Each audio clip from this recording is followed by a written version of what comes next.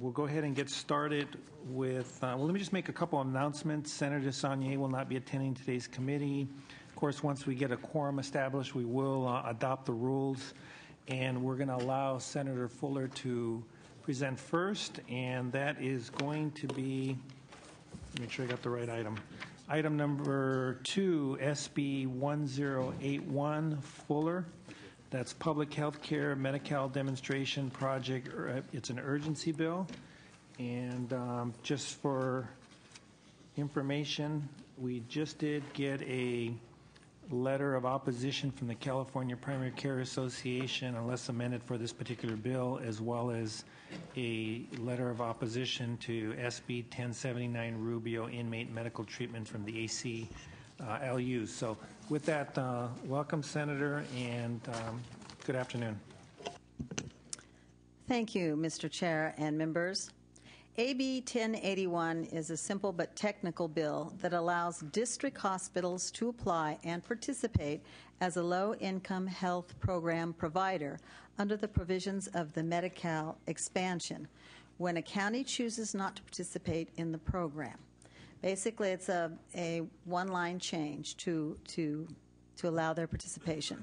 Under current law, the county's lack of participation precludes the district hospital from leveraging the federal dollars that are available under the 2010 Medicaid waiver, as the applicant must be a county, city, and county health authority or consortium of counties serving a region. By allowing these district hospitals to apply directly for this program, we can improve health care access, especially for many in rural areas when there just aren't other entities to apply for these dollars. In my district, the Tulare Regional Medical Center would like to be able to contract as a provider, but has been unable to get the Tulare County's participation in applying.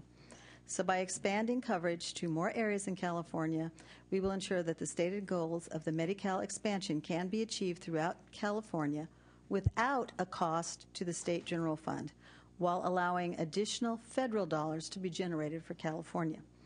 I really appreciate the work of the committee staff in working with my office and the sponsors to address some technical issues with the bill, and the sergeants have provided you with a mock-up of the bill and those amendments. I have today with me Sharita Lane, representing the District Hospital Leadership Forum, and who are the sponsors of this legislation, and Lindsay Mann from the Kauai Hospital. And I'd like to address any questions to them. Thank you very much. Please, again, welcome. State your name and your position. My name is Lindsay Mann. I serve as Chief Executive Officer of Kauai Delta Healthcare District in Visalia, California, a hospital and health system in Tulare County, along with two other district hospitals, public entities, Tulare Regional Medical Center and Sierra View District Hospital. We have been working for the last 6 months with the County of Tulare to implement the low-income health program, which is often referred to as a bridge to healthcare reform. It's an 18-month program which will produce about $4.5 million of funding for those that are not currently covered in Tulare County as a precursor to implementing the Affordable Care Act in January of 2014. We are hopeful, and our first and primary position is that the County of Tulare will take its intended role as the contractor for the low-income health program. We have not concluded these discussions, but over the 6 months we have not come to such agreements in spite of numerous meetings and explanations of how the program functions. And if those discussions fail, Tulare County, the second most impoverished county next to Fresno only, out of 58 counties, cannot afford to miss $4.5 million of funding for the actual patients. And it really does come down to patient care. And I'll wrap up my comments here. Kauai Delta, over the last 2 years in our area, given the economy and also the highly agricultural area that we are within, has seen our uncompensated care go from $13 million a year to $29 million a year, not in charges. That is hard costs. And we are vitally interested in not missing the opportunity that is being pursued by most other counties in California. And again, our first preference is clearly to have the program led by the County of Tulare. Only as a fallback position, we appreciate the Senator sponsoring this bill. These three district hospitals, because we are public entities, we would want to have the capacity to probably through an administrative services organization like Blue Cross, Blue Shield, serve as the contractor and administer the program for the 18 months of its life. And that's the extent of our, I could go on, but that really is the short of what we're trying to accomplish here. Again, it's a fallback position. We hope the county, and by the way, to add some inspiration to our discussion about our county dialogue, the Board of Supervisors of Tulare County, and while I speak of our county, this is an issue in other areas. We have no county hospital. We have no University of California hospital system. These 3 district hospitals are the safety net hospitals. I am hopeful that on April 17th, when the Tulare County Board of Supervisors hears the matter, that they not only are educated but opine favorably on assuming their role as the contractor for the low-income health program, lest we, without this bill, lose these $4.5 million and provide, and this is really the final and the most important point of the entire discussion, and provide for Tulare County residents $4.5 million of funding, without which we'll simply have uncompensated care and no coverage for the individuals that we're trying to bridge to health care reform. Thank you. Proceed. Mr. Chair, members, Sharita Lane with the District Hospital Leadership Forum. I just want to reiterate what Mr. Mann and the Senator have both indicated relative to the program, specifically in Tulare County. These are district hospitals, public hospitals. They are very eager to ensure that the beneficiaries, the low-income beneficiaries in Tulare County can receive health care coverage. Which is what this program is meant to do. We've been working with the hospitals, all 3 of them, and in discussions with the counties, stand ready to coordinate with the counties on the functions that the county currently performs, such as eligibility, enrollment, et cetera. So we're stand ready to go. As Mr. Mann indicated, we'd like the county to move forward, but if not, the county would be well served to ensure there is a LIP in this area. Thank you.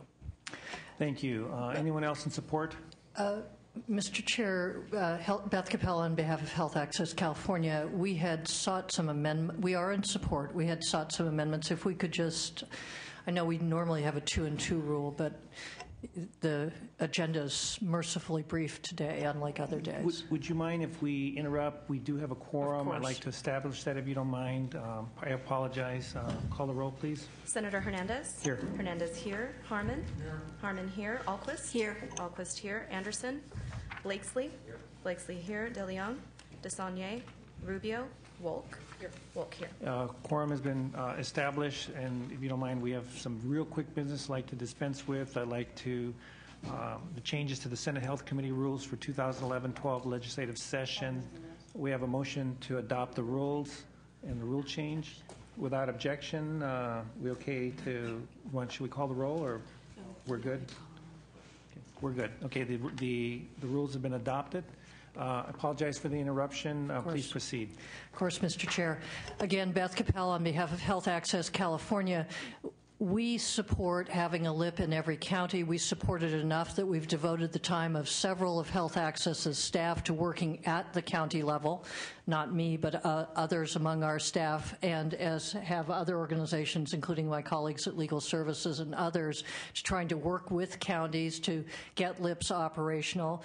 We're in support of this bill. We appreciate the amendments that the committee staff drafted that helped to address our concern that the district hospitals work with the counties. We also appreciate the testimony of Tulare District Hospital. Our only remaining question, and it's something we're happy to work with the sponsors and the authors on as it moves along, is which other counties might this apply to? Most counties have proceeded, and among the 3, there are very few who have not proceeded to implement the LIPs. Some of them do not have district hospitals, so just as we go forward, we'd like to work with the author on that. Thank you. Mr. Chair and members, Vanessa Hino, the Western Center on Law and Poverty, very encouraged by the discussions that we've had with the district hospitals and the Senator's office in terms of ensuring that county eligibility processes are maintained so that low-income residents in Tulare County can draw down the funds that they've been promised from the federal government. Thank you very much. So it's not opposition We were in a support if amended. We appreciate the amendments. We will look forward to working on additional amendments as the measure proceeds. We would also want to make sure that we're working with counties on the people who are enrolled in the LIP transitioning to Medi-Cal in 2014. We would hope that this would happen in Tulare County as well. It's a friendly conversation. Okay, so again, same position. We're in support and have been the entire time. Okay, thank you very much. Thank you. You guys can go ahead and stay here because I'm assuming there'll be some questions as well. Is there anyone in opposition to the measure?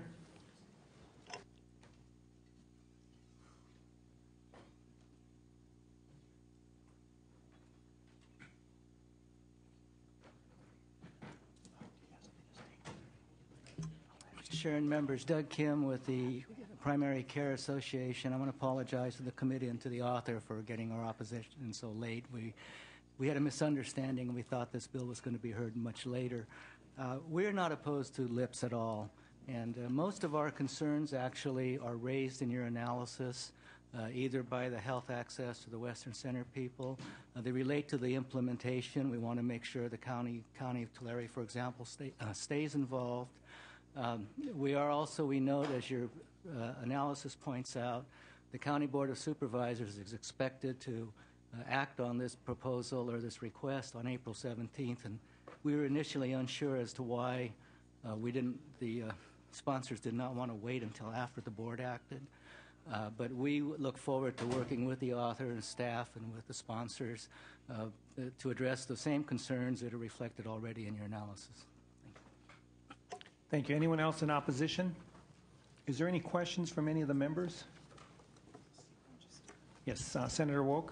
Yes, I acknowledge the late opposition, and I am prepared to move the bill as amended. And I just want a commitment from the author to work with the Primary Care Association on that issue that they raised in late opposition. Absolutely, we will be glad to work with them. I think our primary interest is over the long term that all those that can carry on both programs be involved. But at this point, we need to move the bill along so that we can make sure that we're not inadvertently left out if the county doesn't decide to participate. So thank you, and we absolutely will work with them.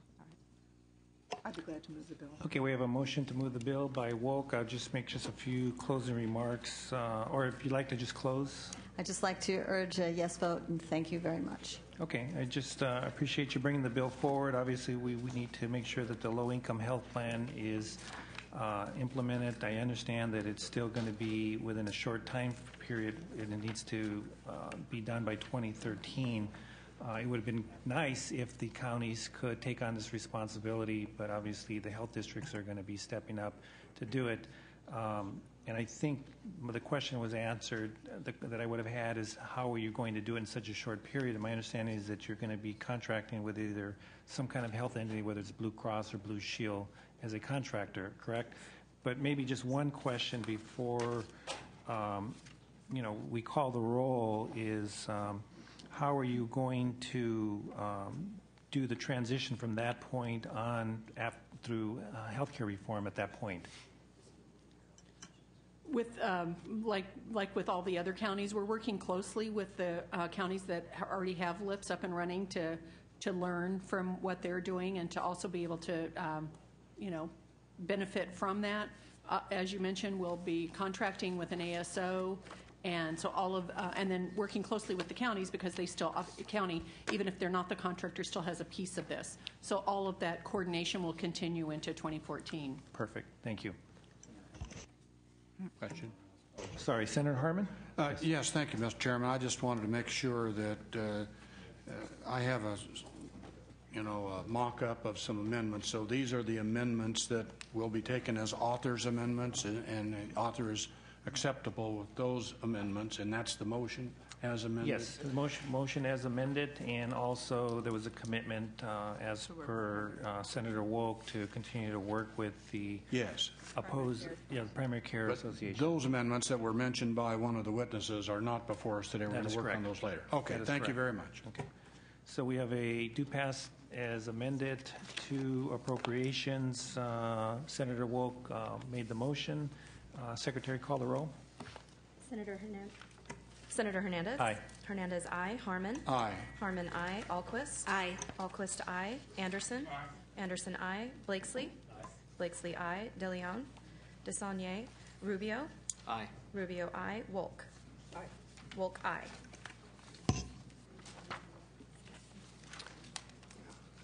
That has 7-0. I think we have some members that are, or not. Oh, De Leon.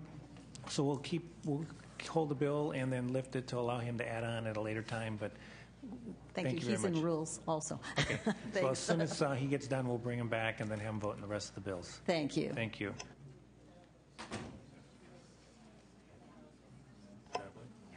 We have item number 3, Senator Pavley, SB 1381, mental retardation, change of term to intellectual disability. Good afternoon, Senator. Welcome.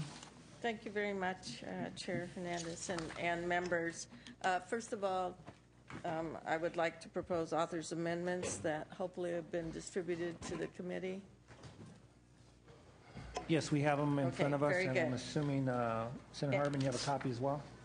And these amendments state that the changes made by this particular bill will occur during routine revisions to laws and documents over the next several years, so it's to cut down expenses. So when you change laws, this would be part of the list to do that.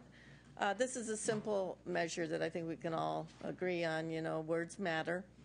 Times have changed, and it's in one of these areas of law that we have to have a statute and a bill come before you to make these changes in law. We need to standardize rules and laws so that there's no conflict between state and federal law and clarify any conflicting terminology. And I would like to share with you that 42 other states have already eliminated this outdated, inappropriate use of what we call the R word, and California needs to also as part of a statutory process, and that's why this bill is in front of you today. It is an outdated word and term. As a parent of a developmentally intellectually disabled child and someone who's been a classroom teacher for years, the word retarded has been used as a put down in a way to make fun of people in general.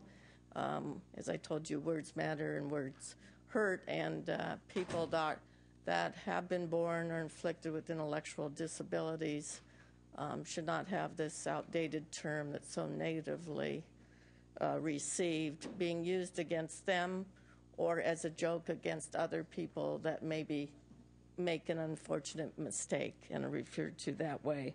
So as we progress as a society, we lots of times change names and terms when we realize they're offensive to groups of people. This is one of those cases.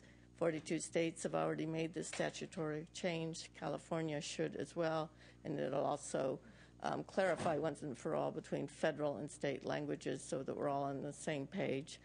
Referring to, instead of mental retardation or mentally retarded, a term that's a lot more sensitive and actually accurate in defining people as being intellectually disabled.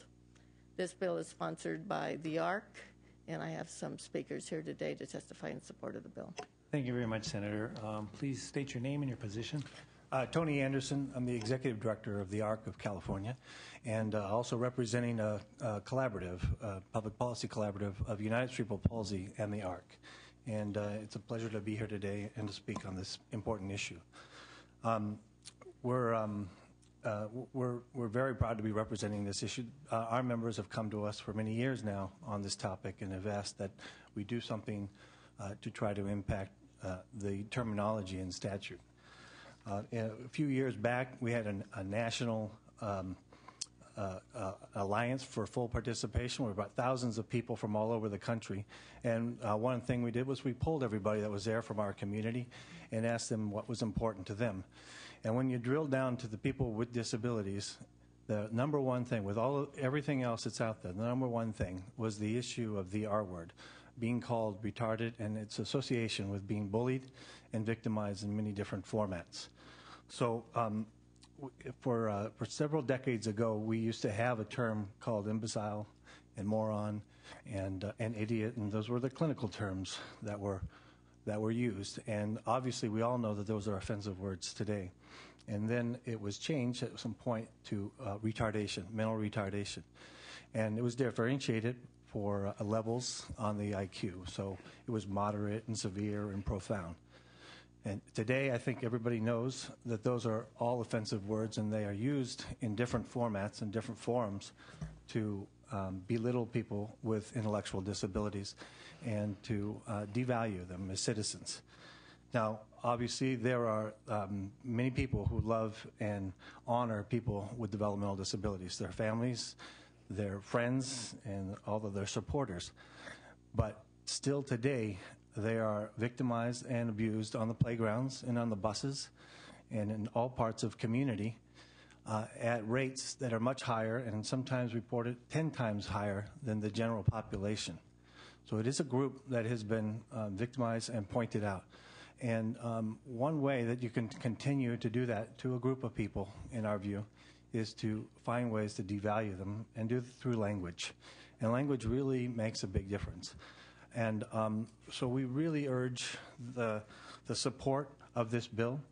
It may not seem that important, and I know people have said that you're trying to dictate the words that people can use, but in fact, it's just looking at the statute of the rules for the services that are supporting people with intellectual disabilities. And for us to use the words that are extremely offensive to the community that it's trying to support is wrong. And so we ask that you please support this small piece of legislation, and it will make a huge difference to families all over our state. Thank you. Next presenter, please state your name and your position. Well, I'm Charles Murray, and I am 21 years old, and I also live in Sacramento, California. For the number 2 is I have come to the Capitol today to testify in favor of SB 1381. When I hear the R word, it makes me sad and uncomfortable. Okay, let's see. I will prefer to my teachers and doctors to use the term intellectual disabilities. The R word hurts me and my friends. When my friend was called the R word, it makes her sad and cry. I have many talents and skills that are separate from my disabilities, such as this speech, which I've written by myself. I am a person first, and a person with a intellectual disability second. There's no room for me in the R word. So thanks for your time, sincerely, Charles Murray. Thank you, and you did a great job. You're probably the best presenter we've had all day. Did a great job. Thank you very much. Next presenter, please state your name and position. Thank you. Thank you, sir. Hard act to follow. Great job. I'm Rick Rollins. I'm here today on behalf of ARCA, the Association of Regional Center Agencies, and also the Alliance of California Autism Organizations, and probably most importantly as a parent of a son with a developmental disability. This bill will be the most significant bill I think that you're going to vote on this year as a non-fiscal bill. It's got just tremendous support throughout the entire developmental disabilities community. It's time that we kind of get with it and establish, as is established, intellectual disability as a terminology for folks with intellectual disabilities, and be done with one of the many 6-letter words that need to be removed from our vocabulary. Thank you. Thank you. State name and position, please. Thank you, Senators. Casey Kaneko of Platinum Advisors on behalf of Best Buddies, and we urge you to vote aye on this measure. Thank you. It's very important, as you've heard. Thank you.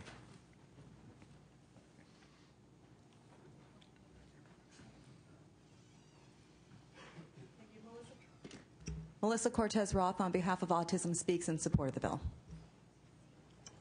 Hi, my name is Elisa Harless, and I am here representing the National Association of Social Workers, and we are in support of this bill.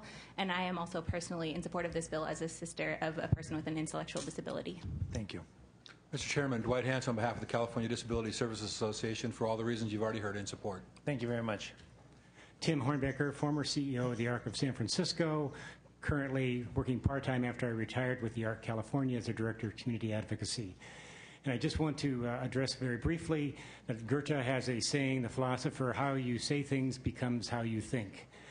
And I can tell you from my experience over 40 years now working in this field that this is a word that has not gone away. It's still used in the playgrounds as retard, as people being called. I had about I think it was about 80 people in front of the theater downtown San Francisco objecting to Tropic Thunder and the use of the word. They did not want to be called retards, and it's used in that film. And I had a speaker, a television station, come out and interview one of our clients, Ray, and she said, well, why does this bother you so much? And she said, well, how? She said, with a name like mine, Ray, what do you think they called me all through high school? Retard Ray. He said, that just really hurts, and it doesn't go away. And I had a father come up and pass me up, and he has a little girl. And he just came up and personally said, thank you so much. He said, my daughter's only 3 with Down syndrome, but I can see that I have a long road to go of what maybe my daughter's going to face when she gets to grammar school and high school. So please, I'm very much in support of making these changes like we've done nationally with Rosa's Law. Thank you very much. Anyone else in support? Is there anyone in? You have another support?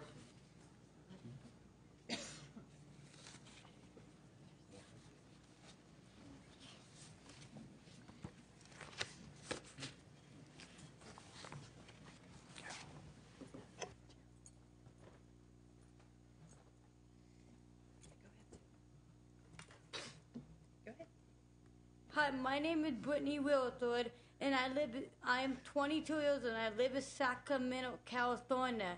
And I support the bill so people not calling people retarded. Thank you very much. You're welcome. Thank you. This is my daughter, Sydney. My name is Carol Deathridge, and I also support the bill. Thank you. Anyone else in support? Is there any opposition to the measure? Is there any questions from any of the members? Senator Anderson? How would this impact the medical or technical term or clinical terms in moving forward? I'm not sure if you were here, but as you make routine revisions to laws and documents over the next several years, you would gradually replace the terms, and this is to make sure that the state laws are now consistent with federal laws using the same terminologies. Okay. I'd like to be added as a co-author. Thank you very much. Before I got elected, I had a lot more free time, and I spent a lot of time with Special Olympics. And I think that this is, I really appreciate. Yeah, absolutely. Thank you. You understand that words do matter. And may I also add, when we're making amendments to this, Chair Anderson, Senator Rubio is a joint author on this. I believe Senator Harmon was. I'd like to be a joint author too, then, if that's available. We'll just add a lot to the names. I was hoping eventually this would just be on the consent calendar. It seems like just because you had to, I wouldn't have carried the bill if we could just sort of change this gradually, but because there's federal words now in place in statute, and 42 other states have done this to make sure that the terminology is all the same in order to delete conflicting terminologies for federal health, education, or labor-related issues. It became important to have a bill to accomplish that objective. Senator Harmon? Thank you very much, Mr. Chairman. Yes, I agree that this is a very important bill, Senator Pavley, and I'm pleased to be in support of it. I did want to just briefly get assurances from you that it is not perhaps your intention to make this into a spot bill at some time in the future. I think it's too important to do that, but sometimes when we see bills with just word changes and technical changes in the middle of the night, there's a gut and amend, and we see an entirely new bill. So I'm sure that's not your intention. Not on this bill at all. I would agree. Now, the other point that I want again, I was trying to figure out how to do this without making it a bill, because it seems like such an easy, important thing to do that shouldn't Right. require legislation, but because you have to change statute and terminology, it had to be in a bill form. It is not a spot Yes. bill. Our Republican analysis indicates that there's a somewhat companion bill pending on the Assembly side of the building, AB 2370 by Assemblyman Mansour, pretty much the same as yours as I look at it. But the one thing that caught my attention in our analysis, if I could read this to you, it says that bill says that nothing in that measure is to be construed as making changes to services being provided or eligibility standards in effect at the time of enactment. And I'm just wondering, is that needed in your bill? Could there be some let me think about inadvertent that. consequences that maybe it should Let me be? think about that, but to ask your prior question, which probably If you don't mind, I'll interject. Oh, I may sorry. be able to answer that for you. It's already in page number 2, section 5B. Nothing in this act shall be construed as making a substantive good. change in law or a Good. change to the services being provided to eligibility And we had standards in someone effect to clarify at the that. time Thank of an you. enactment. So there's a similar Good. Okay. statute within Well, the I was bill. worried that, you might wind up with some inadvertent consequences. I'm glad that's in there. Thank you, Mr. Chair. That's all my thank questions. you for clarifying that. Yeah, Senator Blakesley? Thank you, Chairman. The goal here is laudable. I think it's worthy of addressing the stigma which has become attached to a particular word. So my questions or concerns are not directed toward trying to remedy the problem. My question goes to whether or not the term that's been selected is the proper one, or whether there may not be a better term or better terms, and whether or not this term could have some unintended consequences. So I'd like to explore that a little bit. So for example, and this may be a simple example, if you have a term of art like cancer, and let's say there is a stigma attached to cancer, and you said we're going to change that term to physical disability, we would all understand, well, the term physical disability is so broad. It can cover many conditions, cancer being simply one of them. And I'm a little worried that we may be in a similar circumstance. I was online a few minutes ago and looked at famous people in history who are identified as possible individuals who experience Asperger's disease, which I think most of us would consider perhaps intellectual disability. And it included people like Albert Einstein. It included people like Newton, and many famous authors and poets. And so whereas the term of art that's described here that we're replacing speaks to a very specific subset of intellectual disability, there are many, as we get to understand the functioning of the human brain, we're understanding there's many forms, and many of them are congenital. They come through your genes, and they're manifest in evidence very early. So I'm concerned that this term is potentially so broad and would cover so many conditions that are certainly not synonymous with mental retardation, that in our effort to try and take one word out, we may have actually failed to recognize a specific set of people that we're trying to help with this problem. And the broad term of intellectual disability is probably not a good substitution. And then I have a follow-up question, if you could speak to that concern I have. It could, I believe my witness would like to address that as well. Of course, one thing we were trying to do, Senator Blakesley and I get what you're saying, is that we were trying to match what is the federal definition so that we can comply with programs and policies that meet that definition as they have stated. So this was in order for consistency and terminology, but let's hear from the other experts. I appreciate the question, because it has actually been part of our discussion for several years now. And in fact, the American Association of Mental Retardation changed their name about 2-3 years ago now to the American Association of Intellectual Disabilities. And as well, the DSM, as you know, is being reworked. And the term for consideration right now to replace mental retardation is intellectual disability. And then the last part was that Rose's Law uses the term intellectual disability, and that's the new federal term to try to coordinate throughout the states. And from my perspective, in representing the regional centers, we've looked at this bill closely on eligibility issues for sure, and potential costs to the state. And this change, which is one that has happened in 42 other states, and also places like the UC Davis Mind Institute, where I am one of the founding fathers, has been used for many years now, and we don't see any implications of changing the term mental retardation to intellectual disabilities. It's a well-established term in the literature as well. And that's in terms of this issue of eligibility standard, which was brought up a few minutes ago, Right. because to qualify for a certain state program, we understand it's targeted to individuals who, under the prior definition of mental retardation, was someone who had an IQ below 70 or 75, was a specific enumerated level, if I've read correctly. And Yes. so you don't see that problem.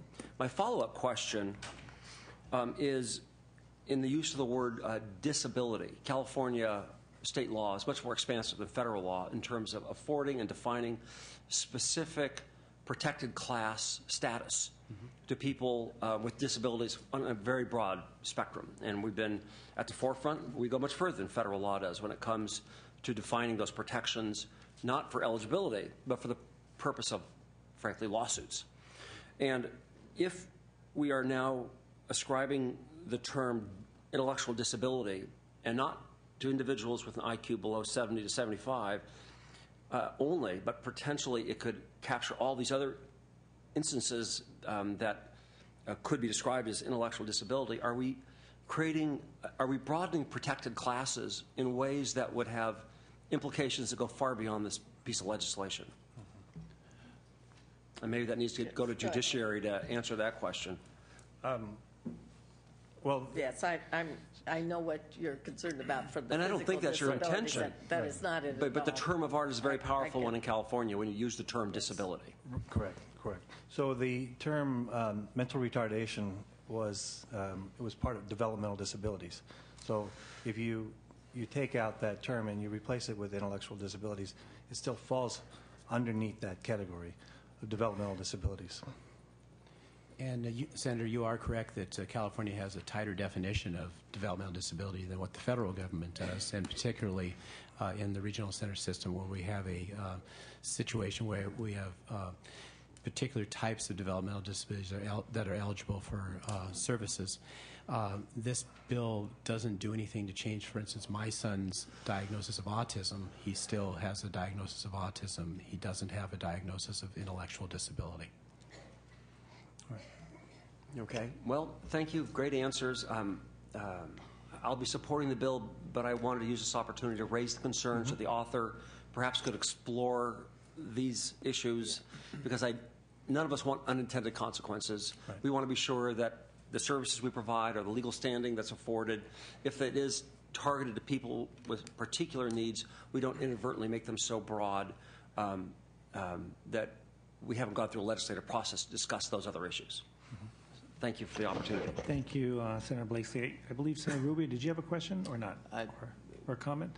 A comment, and then I'd like to move the bill, Mr. Chair. Certainly. I mean, Senator Blakeslee, the law of unintended consequences is one thing. The idea of taking those who have an intellectual disability and putting them in another protective class is something I'm willing to err on that side of, not only today, but also into the future. So even if it is, it's one that we could wrestle with sometime into the future. 1914 was the first time mental retardation was used. It's been 102 years since we've looked at updating it in the state of California, so it's long overdue. I want to applaud the author and all those who came forward. Even though, should we not need a bill for this particular item or fix, it gives us the opportunity to hear from Brittany, Cindy, and I believe his name was Charles, and so that's always a good thing. And so thank you for adding us on as co-authors, and I'll move on the bill, Mr. Chair. Thank you. We have a motion by Senator Rubio. It's due pass as amended. Would you like to make some closing remarks, Senator? I appreciate the conversation and the comments and the questions. I respectfully ask for your aye vote, and I'd also like to acknowledge and extend my appreciation to the sponsor of Bill, the ARC. Thank you very much. As We have a do pass as amended. The chair is recommending an aye vote. Secretary, call the roll. Senator Hernandez? Aye. Hernandez, aye. Harmon? Aye. Harmon, aye. Alquist? Anderson? Aye. Anderson, aye. Blakesley? Aye. Blakesley, aye. DeLeon? DeSaulnier? Rubio? Aye. Rubio, aye. Wolk? Aye. Wolk, aye. That has 6-0 at this time. We have an absent member, I believe, Alquist, or two, Alquist and Senator De Leon. We will keep the bill on call until they return and add them, but it looks like it should get out without any problems, Senator. Thank you very much. Thank you, and have a good afternoon.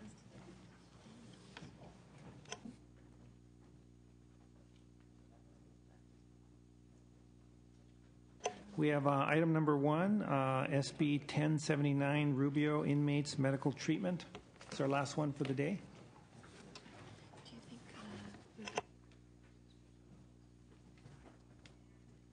To go from a worthy subject to not so worthy of a subject, thank you, Mr. Chairman and colleagues.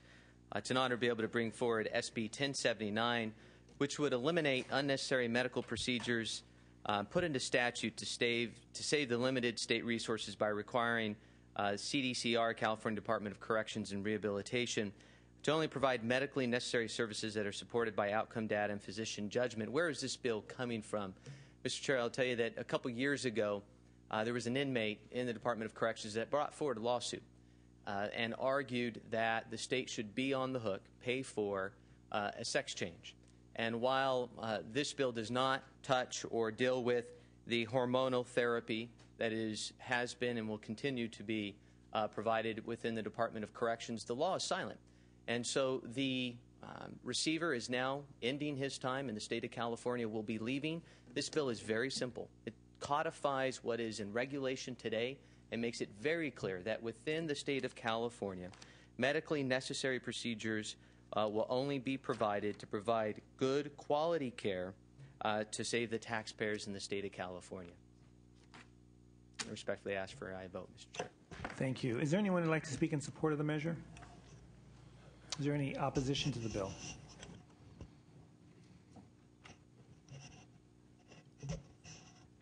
When's time for comment?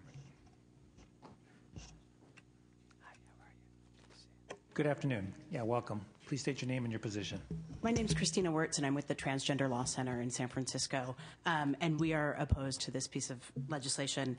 This bill puts legislators in the place of qualified medical professionals and CDCR regulators to make determinations that specific procedures are medically unnecessary in all instances. The bill specifically targets transgender people in prison by preventing medical professionals within the CDCR from undertaking independent evaluations on the healthcare needs of transgender individuals to determine what's medically necessary. And in fact, all of the leading medical associations have made determinations recognizing that transition-related health care is medically necessary for transgender individuals with gender identity disorder. The American Medical Association, the American Psychological Association, the American Academy of Family Physicians, the American Congress of Obstetricians and Gynecologists have all recognized that treatment related to gender transition is medically necessary care. In fact, the National Commission on Correctional Health Care issued a position statement in 2010 saying that the health risks of overlooking the particular needs of transgender inmates are so severe that acknowledgement of the problem and policies to assure the appropriate treatment and responsible provision of health care are needed.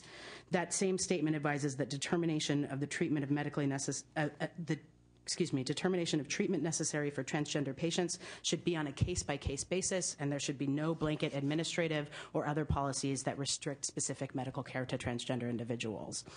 In fact, there was a lawsuit in Wisconsin where the Seventh Circuit held that a very similar law, the Wisconsin Inmate Sex Change Prevention Act, was held unconstitutional in violation of the Eighth Amendment. And in fact, just on Monday, the U.S. Supreme Court denied cert to that case, which is incredibly similar to this piece of legislation. So I respectfully request your no vote. Did you state the Eighth Amendment or the Ninth Amendment? The Eighth Amendment. The Eighth Amendment, and that was in the Seventh Circuit in Wisconsin, yeah. Thank you. And through the chair, what did you say the United States Supreme Court did this week? It denied to hear the case. Denied. Thank you. It's busy. Good afternoon. I'm sorry. Go ahead. I was just going to say, please state your name and your position. Valerie Small Navarro with the American Civil Liberties Union, and we are also in opposition for the reasons already stated. Furthermore, I'd like to call your attention to some broad concerns that would affect all people in prison, not just transgender inmates. The concern for coming up with the definition of medically necessary is a worthwhile cause, and we support the author's intent. Unfortunately, some of the elements that he's been focusing on, we believe, are inappropriate and really cause us some great concern. And I think it's not just concern for the inmates themselves, but for other inmates as well. So, for example, on page 2 of the bill, lines 31 through 32, you'll see a definition of severe pain, and this is one of the triggers for treatment. And I'm just going to read it. It's short. It's just 2 lines. It says, severe pain means a degree of discomfort that significantly disables the patient from reasonable, independent function. Now, query whether that should really be the definition of when we treat severe pain in our correctional facilities. I think we have doctors and other medical professionals who are handling people in prison for a good reason. I don't think it's appropriate that the legislature step in with this kind of a definition for a trigger for pain. So that's one concern we wanted to raise. Another concern we wanted to raise is on page 3 of the bill, lines 7 through 11, and there you will see a list of conditions that, quote unquote, improve on their own and therefore do not necessitate treatment. So we're looking at things like mononucleosis, viral hepatitis A, viral pharyngitis, and forgive me, I'm not sure of the pronunciation of this term, but I think if you think about it, you really don't want a prison full of people with mono or some of these other things. I think that causes problems within the prison facility and possibly even outside the facility. So I query why the legislature is stepping in to substitute its judgment for medical necessity. I think there are people that we've hired that are competent to make these decisions, and I suggest that it's not appropriate for the legislature to be stepping in. For these reasons, we respectfully oppose. Thank you very much. Anyone else in opposition? I think we have someone coming up.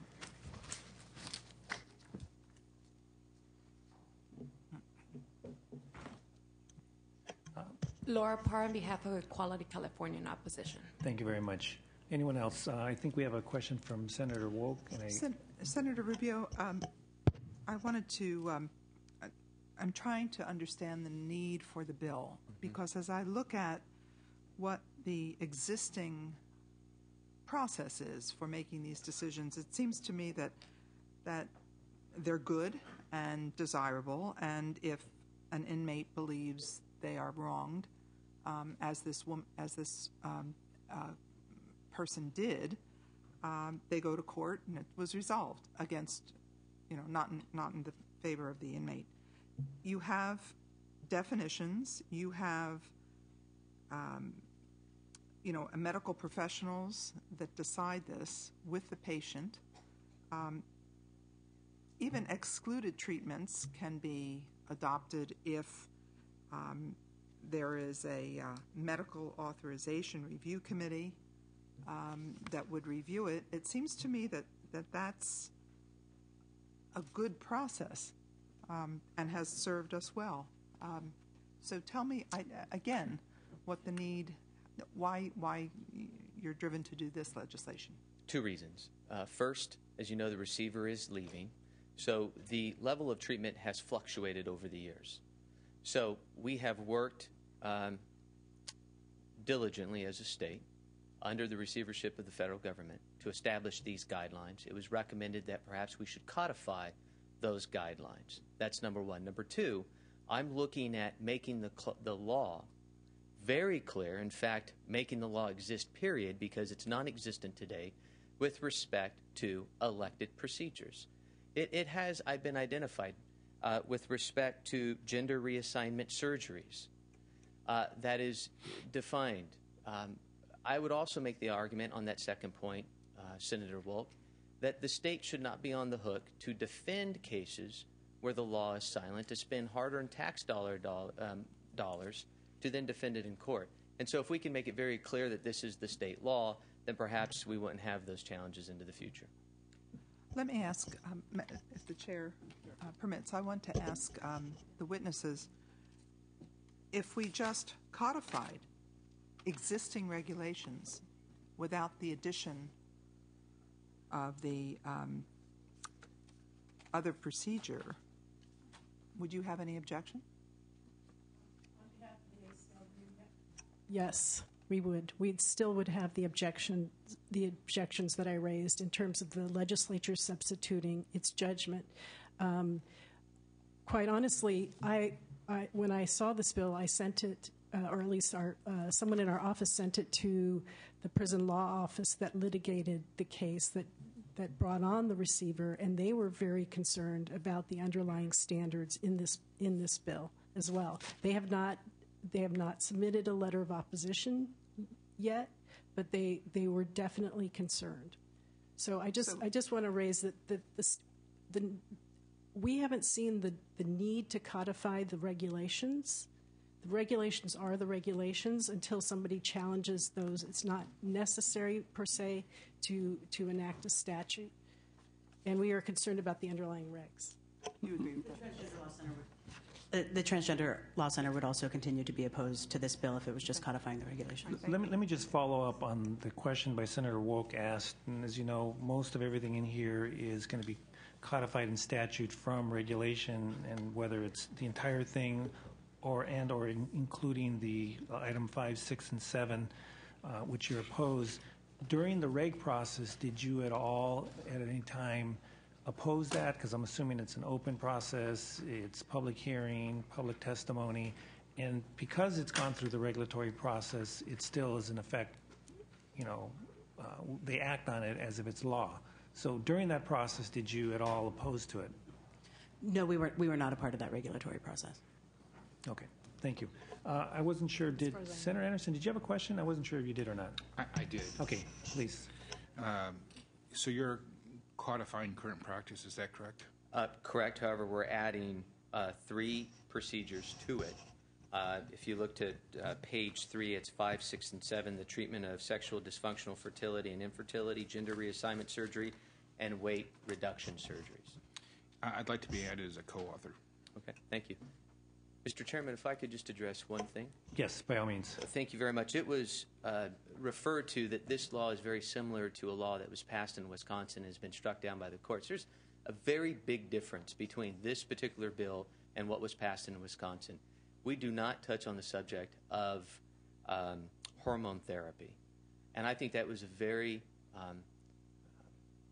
medically necessary, could be argued, element to that bill for which I would argue the court struck it down. And we do not touch on that subject. We just simply talk about, as I stated, the 3 items and specific to the gender community, gender reassignment surgery, not the hormonal therapy. Thank you very much. Was there any other questions from any of the members? Okay, do we have a motion?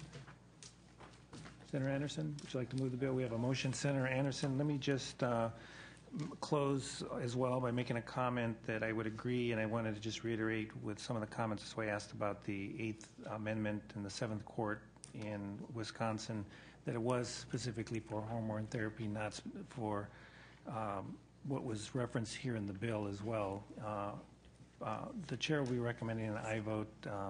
Secretary, call the roll. Senator Hernandez? Aye. Hernandez, aye. Harmon? Aye. Harmon, aye. Alquist? Anderson? Aye. Anderson, aye. Blakesley? Blakesley, aye. DeLeon? DeSaulnier? Rubio? Aye. Rubio, aye. Wolk? That vote has 5. We still will hold it open to see if any other members are going to be adding on. So you're on all the bills already? Oh, okay, all right, thank you. Okay. We will I'll wait here and we'll hold it open until the remainder of the members show up.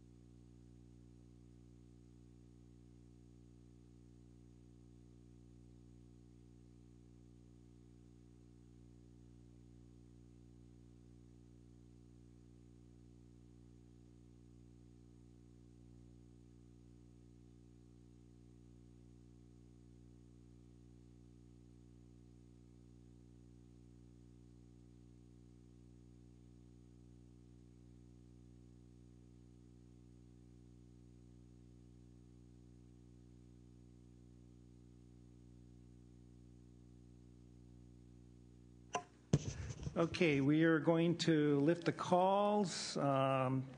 Senator DeSaulnier is absent, and my understanding is... Okay. So let's start off with item number 1, SB 1079 Rubio. It currently has 5-0. Call the absent members. Alquist, De Leon.